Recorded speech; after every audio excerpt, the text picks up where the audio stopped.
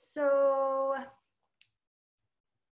I had this conversation with a friend who asked me how I started pole dancing. And incidentally, she's also a pole dancer and a studio owner, in fact.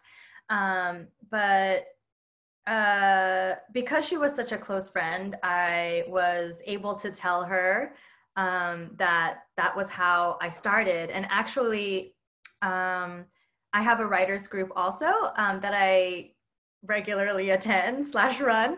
But I have a few pole dancers who are also writers in my group as well. And one of the writers had also mentioned that that was something that she had also experienced when I shared this piece to kind of like workshop it a little bit. That she also started pole dancing because she was also assaulted. So it just kind of made me realize how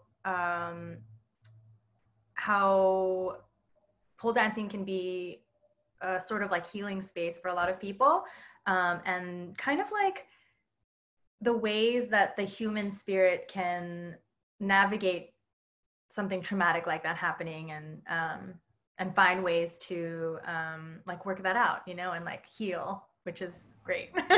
So that was a little bit of the background for the piece that I wrote.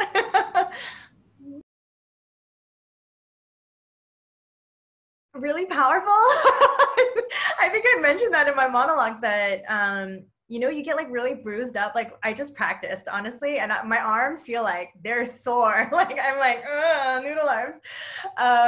But yeah, I mean, it makes me feel really strong. Like it definitely does actually make me stronger. And yeah, it feels like joy. Yeah.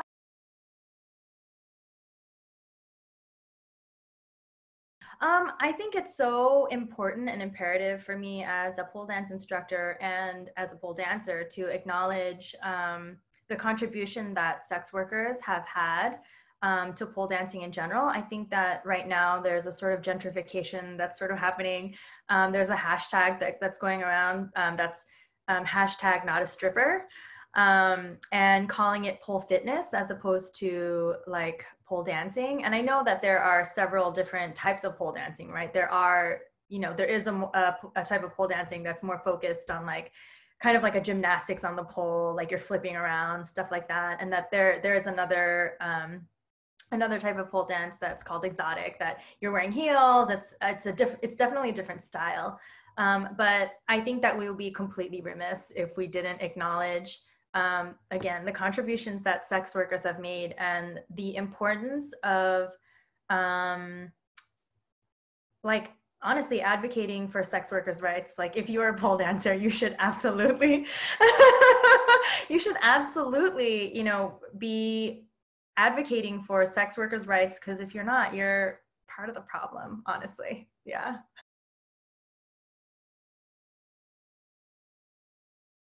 I feel like that's kind of a heavy question because I don't know that, I feel like maybe there's this idea, like not that you in particular, but just like in general, there's an idea that exists, like you deal with it and then you come out on the other side and you're like done, that's it. But I feel like for me, it is an ongoing journey. It's something that I have to navigate. So I don't know if I have any any specific advice in terms of like how to deal with it. But I guess at the very base, that consent is important. No means no.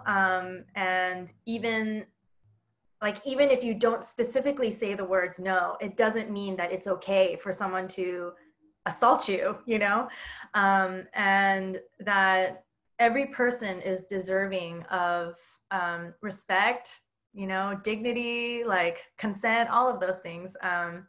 And yeah, just that every single person is worthy of that, like deserves that.